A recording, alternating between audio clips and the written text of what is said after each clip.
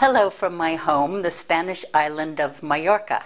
I'm speaking to you for an organization called Mallorca Goes Green, small but with a big dream of building a green economy here.